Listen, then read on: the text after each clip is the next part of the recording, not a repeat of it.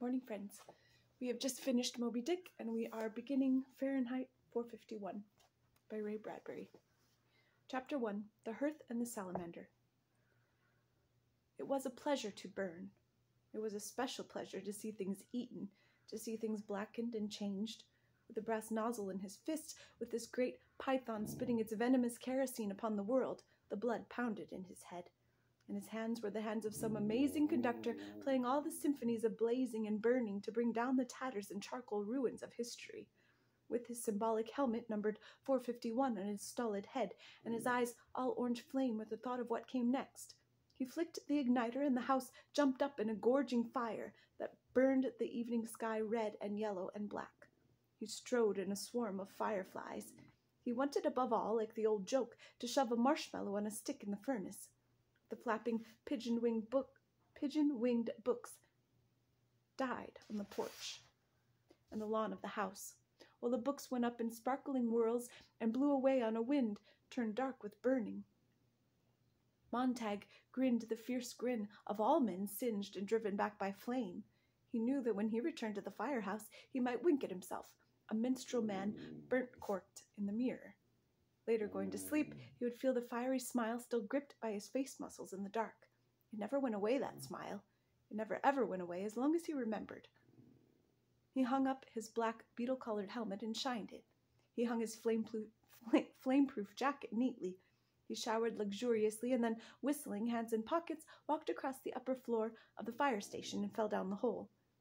The last moment, when disaster seemed positive, he pulled his hands from his pockets and broke his fall by grasping the golden pole. He slid to a squeaking halt, the heels 1 inch from the concrete floor downstairs. He walked out of the fire station and along the midnight street toward the subway, where the silent air-propelled train slid soundlessly down its lubricated flue in the earth and let him out with a great puff of warm air into the cream-tiled escalator rising to the suburb. Whistling, he let the escalator waft him into the still night air. He walked toward the corner, thinking little at all about nothing in particular. Before he reached the corner, however, he slowed as if a wind had sprung up from nowhere, as if someone had called his name. The last few nights he had had the most uncertain feelings about the sidewalk just around the corner here, moving in the starlight toward his house. He had felt that a moment prior to his making the turn, someone had been there. The air seemed charged with a special calm, as if someone had waited there quietly, and only a moment before he came simply turned to a shadow and let him through. Perhaps his nose detected a faint perfume. Perhaps the skin on the backs of his hands, on his face, felt the temperature rise at this one spot where a person's standing might raise the immediate atmosphere 10 degrees for an instant. There was no understanding it. Each time he made the turn, he saw only the white, unused, buckling sidewalk, with perhaps, on one night, something vanishing swiftly across a lawn before he could focus his eyes or speak. But now tonight, he slowed almost to a stop. His inner mind, reaching out to turn the corner for him, had heard the faintest whisper. Breathing? Or was the atmosphere compressed merely by someone standing very quietly there, waiting? He turned the corner. The autumn leaves blew over the moonlit pavement in such a way as to make the girl who was moving there seem fixed to a sliding walk, letting the motion of the wind and the leaves carry her forward. Her head was half bent to watch her shoes stir the circling leaves. Her face was slender and milk-white, and in it was a kind of gentle hunger that touched over everything with tireless curiosity. It was a look almost of pale surprise. The dark eyes were so fixed to the world that no move escaped them. Her dress was white, and it whispered. He almost thought he heard the motion of her hands as she walked, and the infinitely small sound now, the white stir of her face turning when she discovered she was a moment away from a man who stood in the middle of the pavement waiting. The trees overhead made a great sound of letting down their dry rain. The girl stopped and looked as if she might pull back in surprise, but instead stood regarding Montag with eyes so dark and shining and alive that he felt he had said something quite wonderful. But he knew his mouth had only moved to say hello, and then when she seemed hypnotized by the salamander on his arm and the phoenix disc on his chest, he spoke again. "Of course," he said, "you're our new neighbor, aren't you? And you must be." She raised her eyes from his professional symbols, the fireman. Her voice trailed off. "How oddly you say that. I'd have known it with my eyes shut," she said slowly. "What, the smell of kerosene? My wife always complains," he laughed. You never wash it off completely." "No, you don't," she said in awe. He felt she was talking in a circle about him, turning him end for end, shaking him quietly and emptying his pockets without once moving herself. "Kerosene," he said, because the silence had lengthened, "is nothing but perfume to me. Does it seem like that, really?" "Of course, why not?" She gave herself time to think of it. "I don't know." She turned to face the sidewalk, going toward their homes. "Do you mind if I walk back with you? I'm Clarice McClellan." "Clarice. Guy Montag. Come along. What are you doing out so late, wandering around? How old are you?" They walked in the warm, cool, blowing night on the silvered pavement, and there was the faintest breath of fresh apricots and strawberries in the air. And he looked around and realized this was quite impossible so late in the year.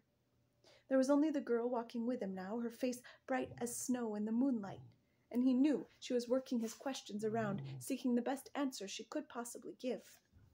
"Well," she said, "I'm 17 and I'm crazy. My uncle says the two always go together.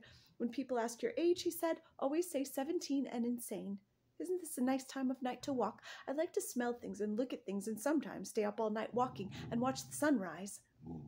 They walked on again in silence, and finally she said thoughtfully, "You know, I'm not afraid of you at all." He was surprised. "Why should you be? So many people are. Afraid of firemen, I mean. But you're just a man after all." He saw himself in her eyes, suspended in 2 shining drops of bright water. Stop.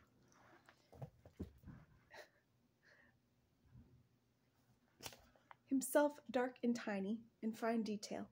The lines about his mouth, everything there, as if her eyes were 2 miraculous bits of violet amber that might capture and hold him intact. Her face, turned to him now, was fragile milk crystal with a soft and constant light in it. It was not the hysterical light of electricity, but what? But the strangely comfortable and rare and gently flattering light of the candle. One time as a child, in a power failure, his mother had found and lit a last candle, and there had been a brief hour of rediscovery, of such illumination that space lost its vast dimensions and drew comfortably around them, and they, mother and son alone, transformed, hoping that the power might not come on again too soon. And then Clarice McClellan said, "Do you mind if I ask, how long have you worked at being a fireman?" "Since I was 20, 10 years ago." "Do you ever read any of the books you burn?" He laughed. "That's against the law." "Oh, of course. It's fine work. Monday, burn Millet. Wednesday, Whitman. Friday, Faulkner. Burn 'em to ashes, then burn the ashes. That's our official slogan." They walked still further, and the girl said, "Is it true that long ago firemen put fires out instead of going to start them?"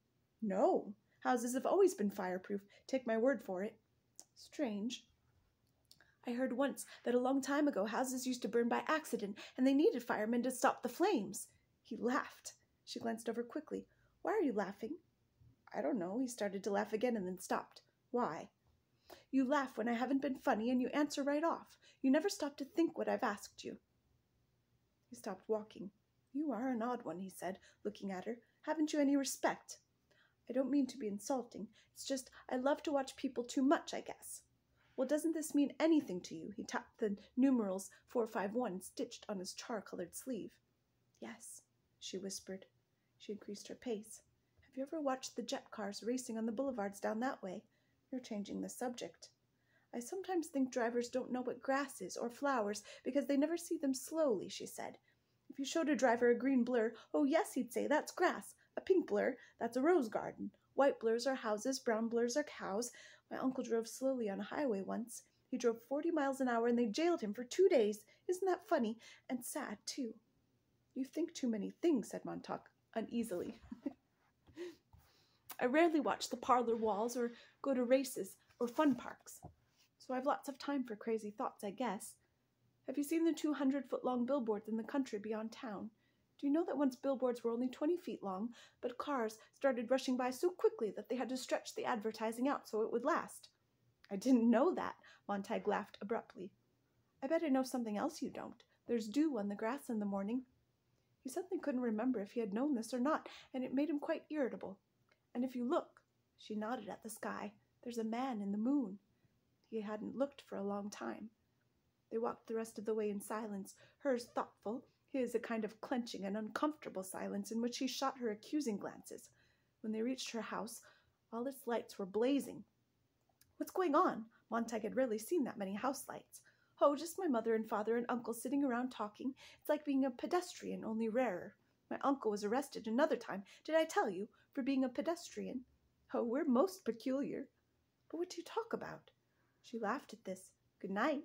She started up her walk. Then she seemed to remember something and came back to look at him with wonder and curiosity. Are you happy? She said. Am I what? He cried. But she was gone, running in the moonlight, her front door shut gently. Have a good day, friends.